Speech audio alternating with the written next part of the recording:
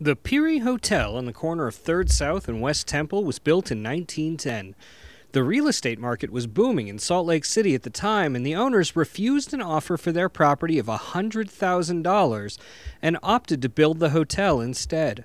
With costs estimated of $120,000, it was designed to be a luxury hotel for those who'd found wealth in the mines of Utah, with perfect accommodations for them and their families. It opened on September 15, 1911. At 3 stories high, it boasted 95 rooms, a massive lobby, and was an example of prairie architecture. By the 1940s, it was billed as the only hotel in Salt Lake with air conditioning. In 1999, almost 90 years after its opening, the Peery Hotel was renovated into a more modern, luxury hotel, and it's been in continuous operation for more than 100 years and is very much a relic of the Old West. In 1913, just a couple of years after it opened its doors, a highwayman in a black hat and face mask came in and robbed the saloon with 2 pistols in hand.